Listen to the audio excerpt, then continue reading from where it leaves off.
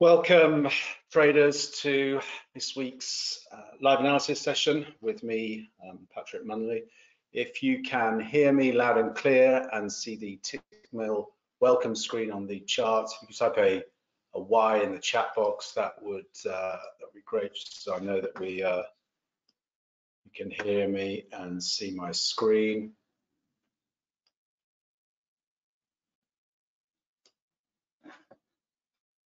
Okay, let's get going. Before we do jump into today's analysis, as always, we want to adhere to the risk disclaimer. Trading any financial instrument carries a high level of financial risk, and we want to be cognizant of that. And most importantly, the views expressed here today are solely mine, and they don't constitute investment advice and/or are they representative of Tickmill. So for those who are new to this session, it's first time here, my name is Patrick Munnelly. I've been trading, or I've been involved in the financial markets for the past 15 years. I wasn't always involved in financial markets. After I graduated university, I joined a consulting firm in London and eventually left that firm with a couple of other employees and did a startup that experienced pretty rapid growth over a 4 to 5 year period. And I cashed in my stake in the company when we merged with another business. And so then I had a bunch of time on my hands and some capital to play with. So I started to explore my passion for markets. Through the nature of the work I was doing in my prior role, I had a front row seat really to the dot-com boom and bust, seeing people make and lose a fortune quite literally overnight in the market. So I started meddling or gambling, really, I guess you'd more accurately refer to it as, in the E-mini S&P, and day trading that. Market was heavily trending, and I caught some lucky early breaks, made some solid and then some quite significant gains. But when the market phase shifted, I started to average down into what became a significant losing position, to the point that I actually took a 6-figure hit, and really had to take a look at myself and think what was going on. And so it was at that stage I took some time to think about whether or not I could make trading work in terms of delivering a sustainable income.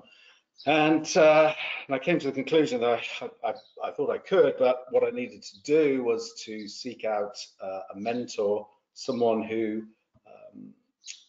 demonstrated excellence in the field of trading, who I could model their behavior essentially. And so I worked with my mentor for about 18 months, 2 years, not just on my technical game, but more importantly, my mental game. So really having a much higher level of self-awareness, understanding psychological drivers involved in trading and in personal performance management, which is something I spend a lot of time working on.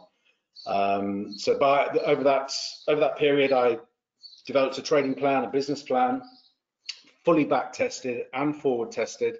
Then I came back into the markets with my capital in 2008, and after a rough start, certainly that January I remember, I managed to continue to trade through that period, and actually came out with a positive return at the year end. And since 2008, I've managed to deliver positive returns on an annual basis.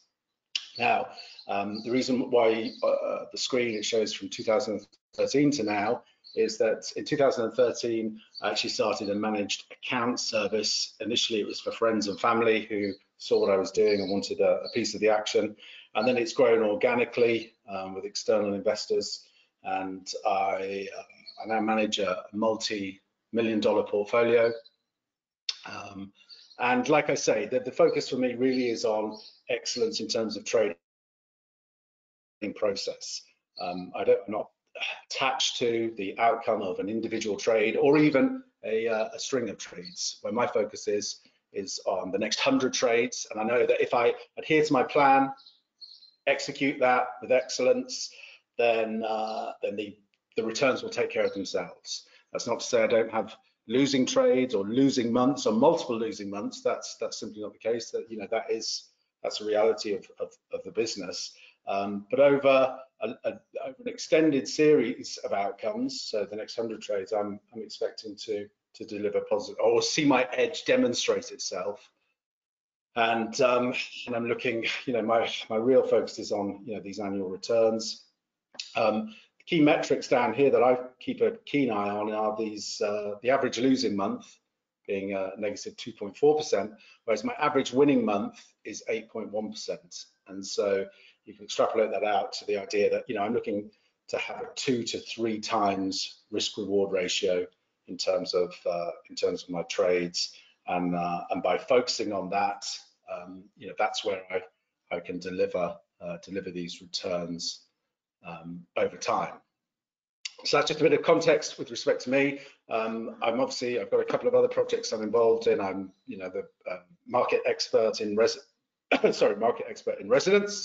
at Tickmill. I deliver a daily market outlook and a daily setup that I'm watching. You can subscribe to those and get notifications via the Tickmill blog.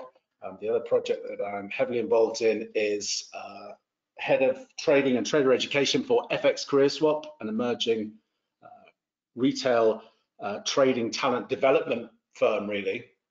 We're taking aspiring professional traders, we're giving them a full development program based around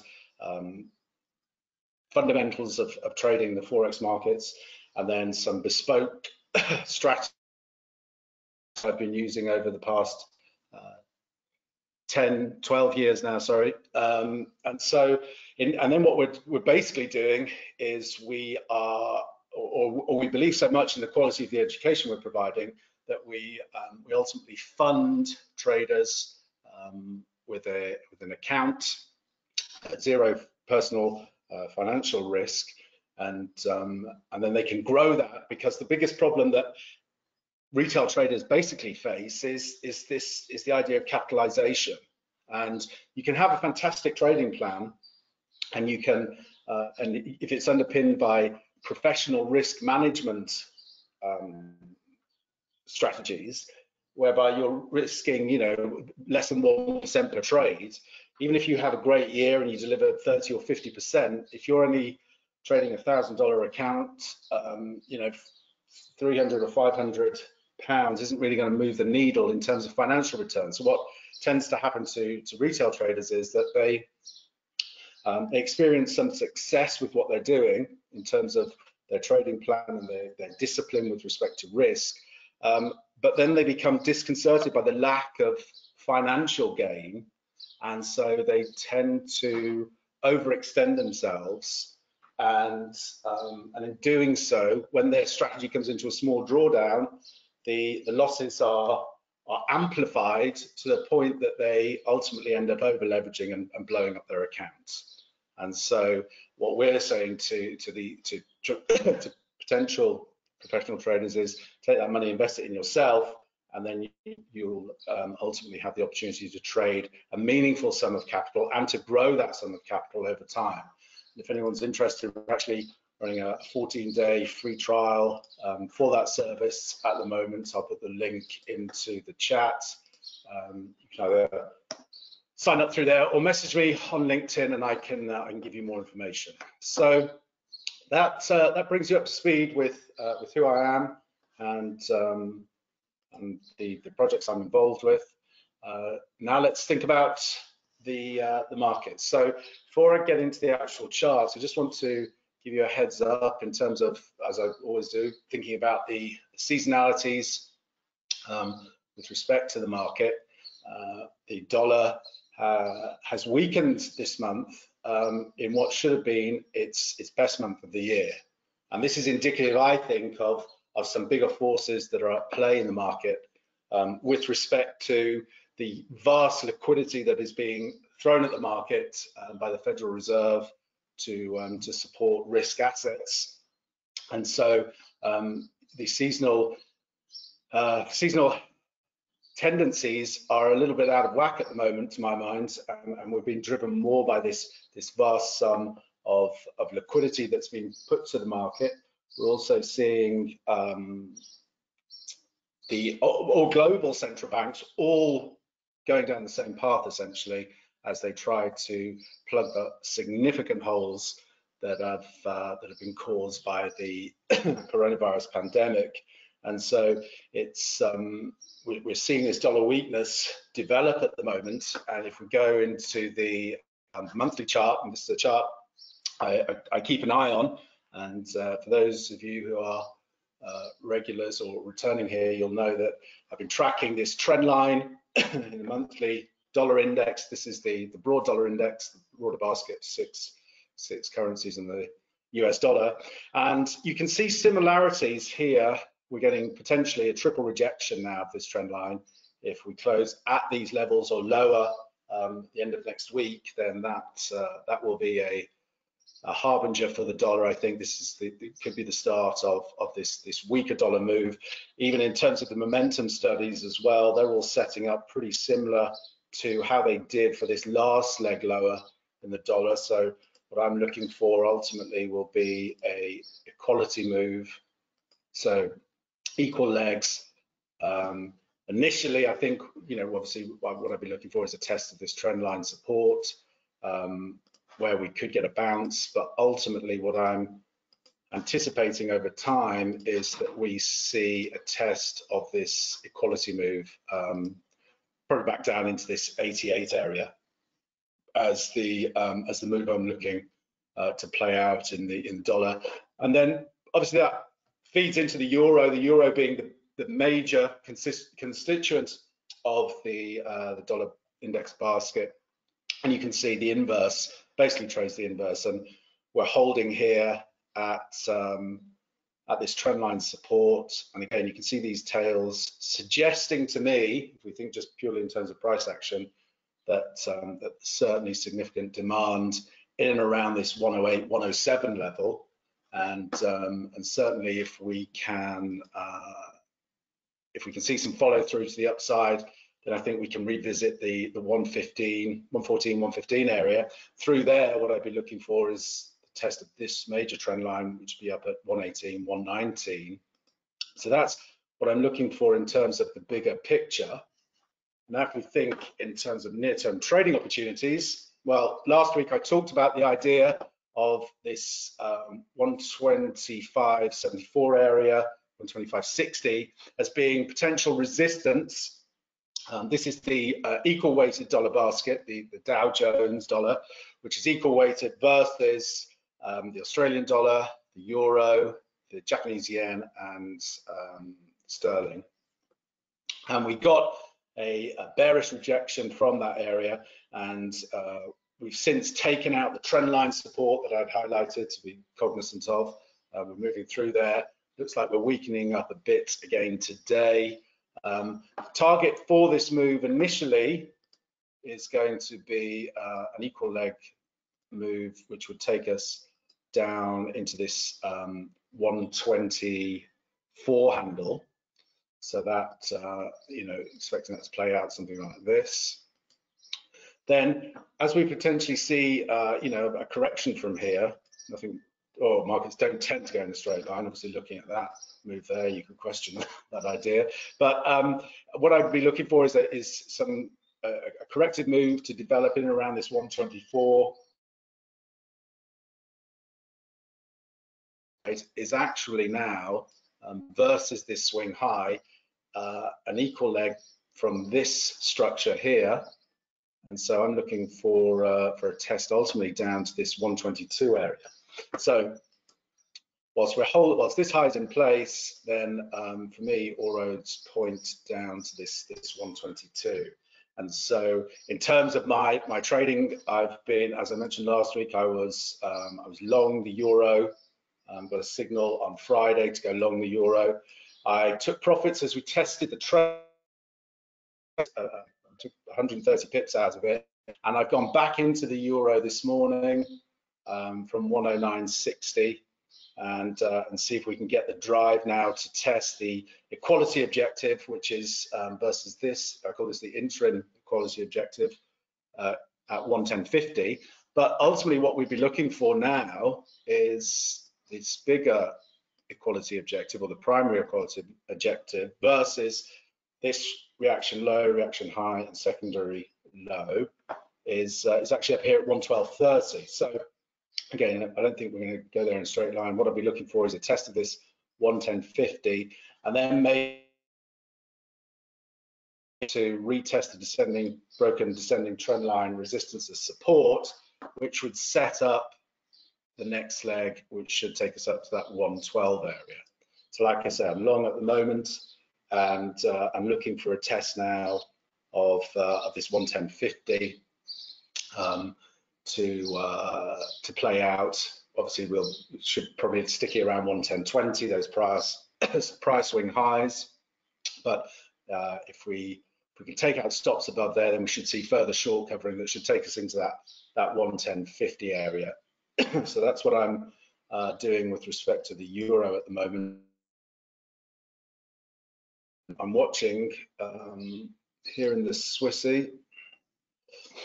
We're sitting on the trendline support, and we've got a nice inside day candle developing here. And if we can see this candle close at these current levels, just sitting on the support, then what I'd be looking to do heading into the New York close tonight or the London open tomorrow will be to sell a break of this trend line, because similar to the dollar index and obviously to the euro, we've got bigger primary equality objectives to target here. And so if we can take out this trend line, then what I'd be looking for would be for the Swissy to ultimately come down and test this 93 handle. Now, more likely than not, we get to 95 and we have a little bounce, similar to the idea that I've just talked about in terms of the euro. So a corrective pullback, maybe into these prior lows here. But ultimately, I think we should be heading for a test of the 93.90, which is the equality objective, and certainly versus this resistance area at the 97.50. Dollar yen, watching this one. I was looking for it to actually test the equality and symmetry resistance at the 108.50, but we're struggling to get up there. We're sitting at the monthly pivot, weekly R1. We've got the monthly VWAP just above us here, and we're into the volatility resistance area. And so if we get a close tonight sub 107.40, then I'll be taking a look at this one on the short side, because what I see here is, we take out this trend line, and then again, I've got an equality target versus this structure here down at 104.68. So if we can take out the trend line support, get a close below daily VWAP, then that will green light a short setup here to take us down into that 104.50. So that's another one that's on my radar tonight. Loonie, similar setup again. We're sitting at trendline support here, where we're just above it in what is potentially a descending triangle. And again, we've got a target, an equality target versus this structure down here at 136.13. So if we can close in and around the lows here, then what I play for is a break of the monthly VWAP, the triangle support, and ultimately be looking for a move then down to test 136 in the loonie. So that's another one that's on my radar. Nothing in the Singapore dollar. Euro yen. I'm watching for the euro yen to test a target here. Got this structure. So we've gone through the equality objective. So now we look at the 161 extension of this structure, that swing. And then I bring in the symmetry swing. And you can see that that's lining up now with the 161 extension.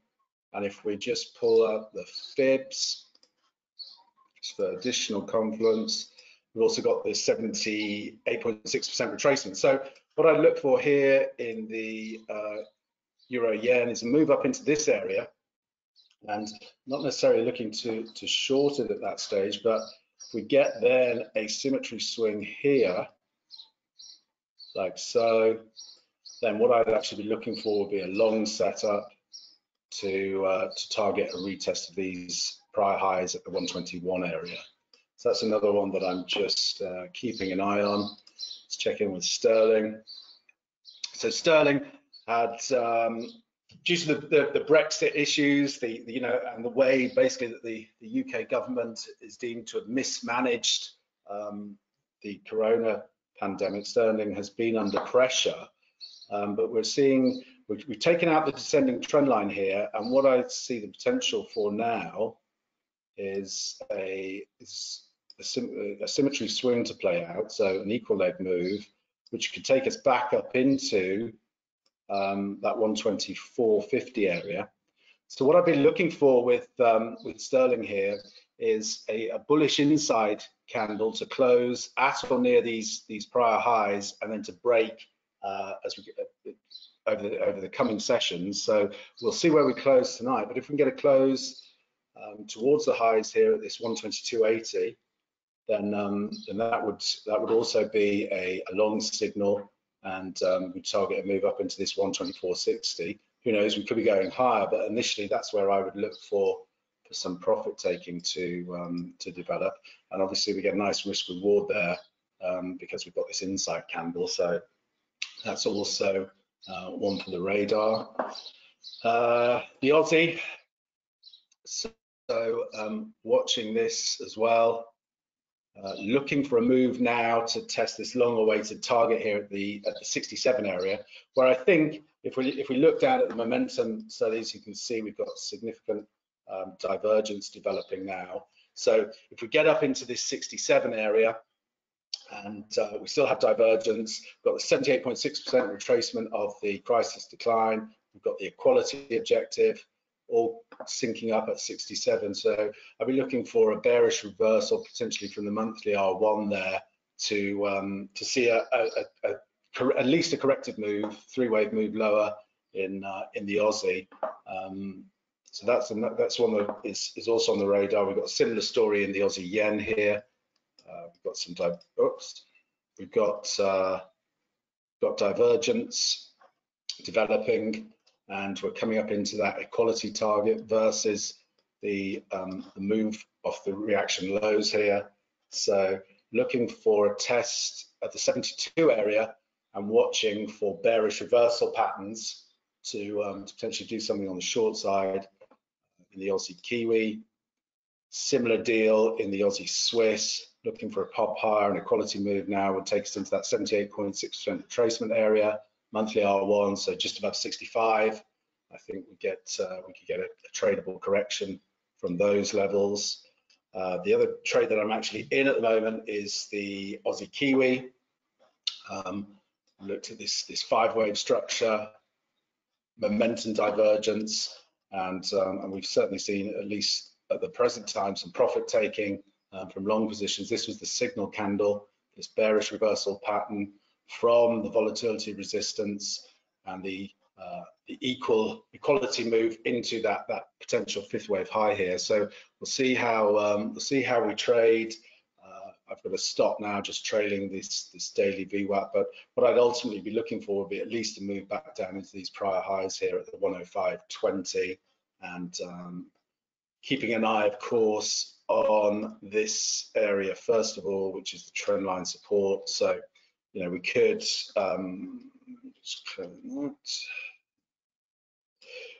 move back into here and still make one more high in what would be like an ending diagonal pattern. So we can make another high here. By that time, we'd have, I would imagine, significant divergence, and from there, then we get that move. But by the time if we trade down to this area, the trade will be risk-free by that stage. So we'll just see how it plays out. But ultimately, looking for at least a test of this 105 area, so a couple of hundred pips lower, and I'm only risking about 50 pips on that trade. Kiwi. Similar story. I was long the Kiwi and took profit on that last night. Took about just over 100 pips out of it as we test into this resistance area. So if we can get a close through here, through this resistance, then that's going to open up a move to this 64.30 area. So I'll go back into the Kiwi if we can get that close. So I really want to see a close above 61.70 to open the doors then for some momentum higher here to then test 64.38 to 64.80. That's 78.6% retracement, and we've got the equality objective here. So I've already taken some profits in that, but I'm going to watch now for potential to re-enter here, depending upon how we trade today or in the coming days. Again, what I'm looking for is that close above this prior high to negate the potential triple top here and another pullback. So that's what I'm watching in that one. Kiwi yen, I highlighted this as chart of the day earlier in the week, and it's playing out. Again, now what we need to see is that close above this range resistance to open the door to a test of the 70 level. We've got the equality objective up here at the 69.50, 78.6% retracement just above. So there's a nice target zone here. So we get a close above range resistance, and I think this thing can break out, and then we're trading up to the 70 level. So watching the close there, and then what I'd be doing is then using intraday charts to get into that trade to basically target that equality objective. Last but not least, we're looking at, oh no, there's a couple more actually. The S&P, looking for this to break out now, highlighted last week. And this, the Aussie and the S&P are basically trading in tandem at the moment. So if the Aussie and the S&P can both hit these equality objectives, 78.6% retracements, it's from these levels that I think we can see at least a correction develop. And so I'm watching these areas closely and watching the Aussie and the S&P, because if you can't, for whatever reason, if you can't trade the S&P, you can certainly use the Aussie at the moment as a really nice proxy for it. So if we can get up into this area, get a bearish reversal pattern, then I'll certainly be looking at shorts in the S&P. Gold starting to see the reaction here. Let me see, I thought I had another chart, 1 second. Yeah, I do. So yeah, with gold, looking at it basically traded to the tick, to its equality objective, and we saw it sell off. Now potentially today we get a confirmation signal with a close below the near-term VWAP, and I think that sets up a move then for an equality swing equal to this last swing that we saw over here. Should play out from here. So I'll be looking for a move down into this 15.25 area. The trade is the market is very long gold at the moment. It's a crowded trade, and what we often see in these situations is we hit these equality objectives, we break out of the triangle like we did somewhat prematurely. I would have liked to have seen another test of the triangle support here to confirm the ABCD pattern, but we didn't get that. We broke out, and now we're stalling to the tick at the equality objective. So if we get a reversal here, I think there's a short opportunity in gold, and we could see a meaningful swing to the downside. Certainly what you want to be doing is getting the trade risk-free by the time we're testing this ascending trendline support, but I think the scope potentially for a bit of a shakeout in gold. And last but not least, today, crude oil.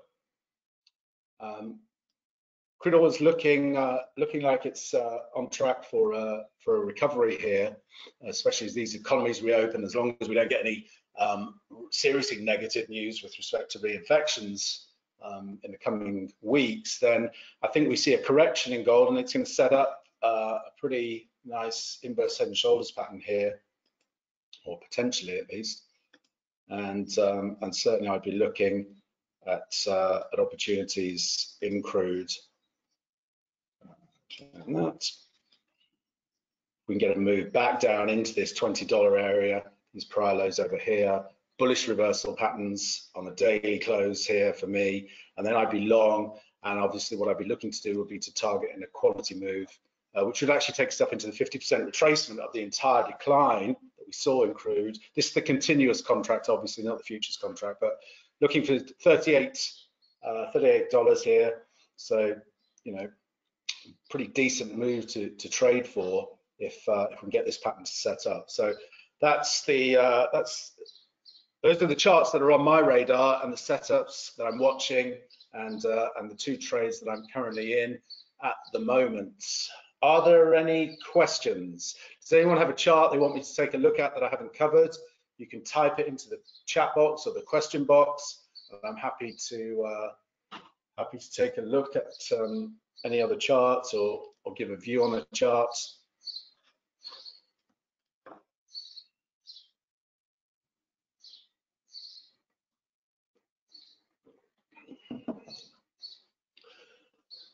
Okay, no questions or charts. That's good. I must have done a wonderful job of explaining this all to you today. Okay, guys. Well, look, yeah, that's where I'm up to. So I'm long the euro and short the Aussie Kiwi at the moment, and I'm watching the Kiwi pairs, especially this Kiwi dollar, Kiwi yen, key closes potentially above some range resistance to start another leg higher.